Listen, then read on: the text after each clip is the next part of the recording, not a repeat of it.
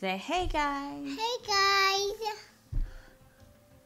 Say welcome. Welcome To our family show. to my family show. To your family. This is your family. Say this is my family. This is my family show. I don't know why your voice got all high like that. Say peekaboo. Now when I open up, you're gonna say peekaboo, okay? Okay. Peekaboo! You gotta look. Peekaboo, I see you.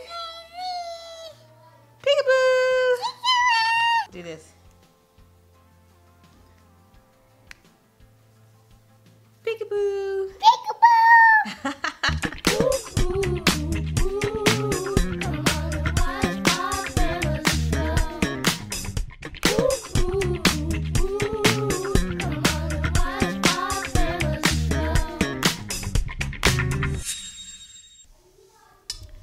This is an awesome day because we know who created this day, who holds this day.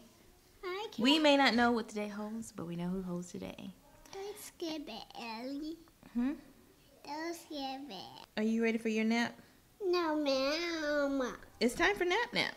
Hate my food. Well, go eat your food. Gets her all the time. She always got to eat her food. Okay. Bye-bye. Bye-bye. Bye-bye, Mama. Close my door, please. Bye-bye, Mama. Bye-bye, baby. Bye-bye, Mommy. Bye-bye. What do you do when life doesn't make sense? When life knocks you down, when things and situations, circumstances, trials, tribulations, whatever you want to call them, knocks you down and it keeps knocking you down. What do you do? That's the question I keep asking myself over and over again. And I've been on a mental search because I know the answers, but sometimes when I'm in the midst of the situations, circumstances, trials, tribulations, whatever you want to call them, I have a tendency to forget. Don't lose hope. I have to remind myself I am not hopeless. The situations that we find ourselves in is never really hopeless. It's not a hopeless situation. It feels that way because of our emotions or the smoke screens that are being created and our minds are letting us or having us think that life or what you're going through is a hopeless situation. But it's not. It's not. I broke my heart. You broke your heart? Yes, ma'am. That's something Mommy never wants to hear you say. Your heart is broken? Yes, Let me see. ma'am. I'll put it back on. Okay, Auntie. Are you ready to take a nap? No, ma'am. You gotta take a nap, Ellie. No, ma'am. You gotta do it. I got to eat my food. What happened? My heart is broken. Your heart is broken? Yes, ma'am. You broke it, though. It's right there. I see it. Just take it off for now. We have to get Daddy to fix it again. Okay? Okay. It seems like every time I tell her it's time to take a nap, she has to tell me she has to go eat. She doesn't just sit down and eat a meal. She's a nibbler. She just nibbles, and then she has to run around, burn it off, and then come back for more, and run around and burn it off, and come back for more. Even when we're all at the dinner table, it's like, Ellie, sit down. Sit down. Sit down. So, thanks to Tia, Ellie's Tia, she has a mat where she can do all her flips and twirls and everything like that. She can flip on it anytime she wants. I guess she can do things in safety. She can be safe while she's doing her flips and everything like that. Last time she was very adventurous. She broke her foot because she jumped off the bunk bed. And so now she has a mat.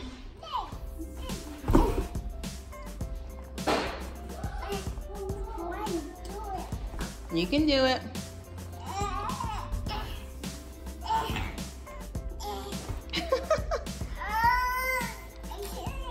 Yes, you can.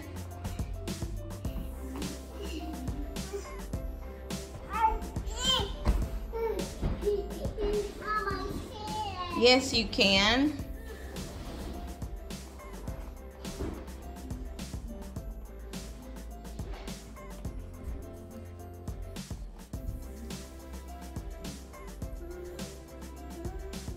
Good job. Love it. Down. Down. Up.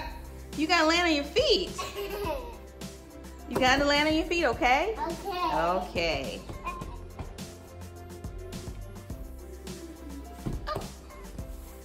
Ellie, it's time to take a nap.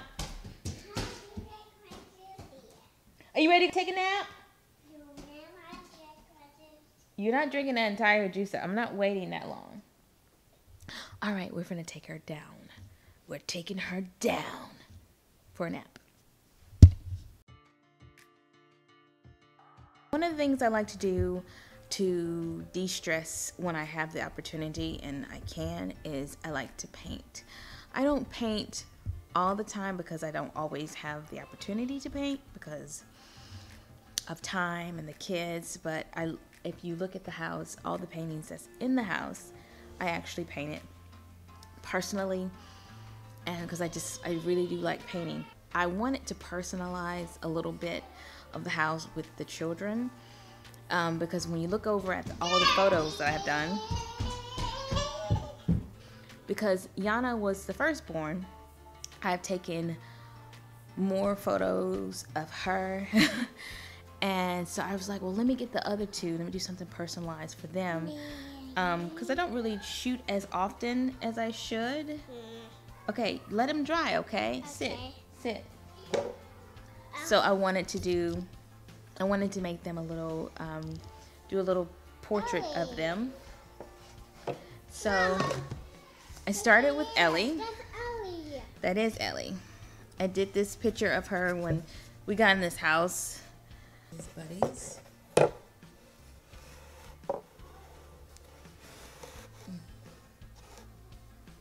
But when I started to draw it, I realized, because I was trying to get the ponytail and I couldn't get the ponytail. This right here is completely like wrong. I can't figure out how to fix it. I went over it like 3 times and I had to take a break from it because I was just messing it up. But now that his hair is cut, I'm thinking maybe I should just make this a head full of curls like his hairstyle now, since you can't really see the ponytail element of this. And then of course I'm going to do the same thing. So the idea of it is that they would kind of line up together, but I made his face a little bit too far away from the edge, and so I had to get another eyeball in there. But that's how I wanted it to kind of line up on the wall. Kind of like that. But Yana seen it and she was like, where's my picture?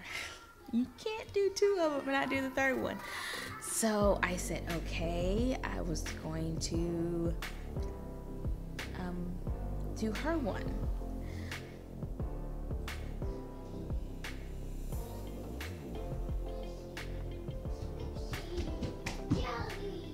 I'm so out of practice when it comes to drawing. Like I have not really dug into painting and drawing since 2012. I think that's the last time I actually did some serious drawing and stuff.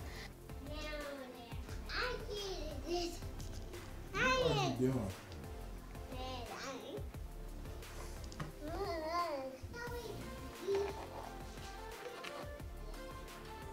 This is another way how I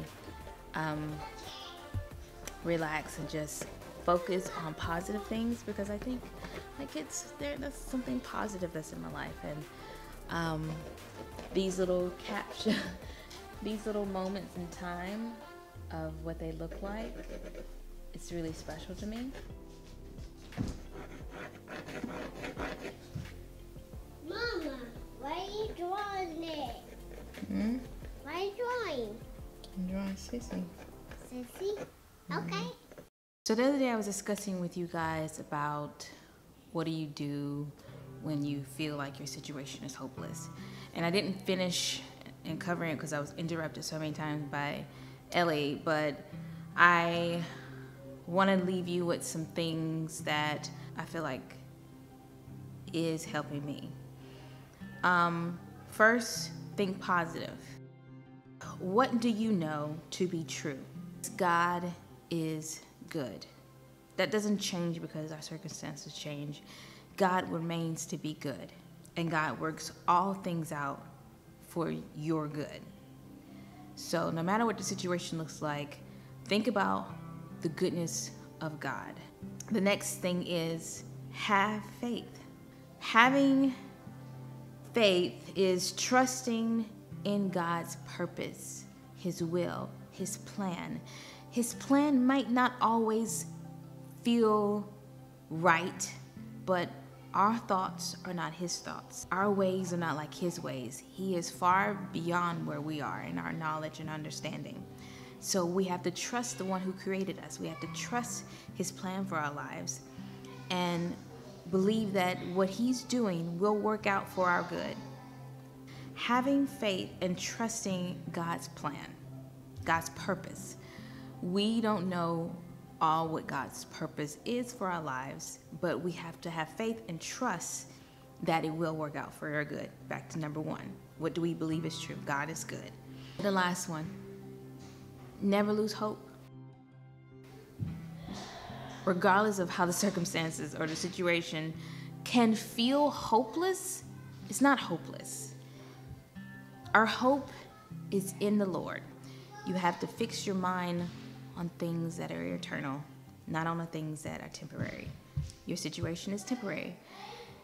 In the Psalms prayer, yea, though I walk through the valley of shadow of death, I will fear no evil, for you are with me. So I'm walking through the valley. He is with me, and we're getting through it. That means it's not going to remain this way all the time. It's a moment. You're walking through this dark valley for a moment. That's how life seems to work. You either just came out of the valley, you're about to go into a valley, or you're currently inside a valley. Whatever you find yourself in today, I'm hoping that my words encourage you, because it has for me. Thank you again for tuning in to this channel. When God gives me something, I have to share it with someone else. And that someone else sometimes happen to be you. So be blessed, be encouraged. Remember what is true. God is good, and He always works things out for our good. Be blessed. We love you, and see you guys in the next video. Bye.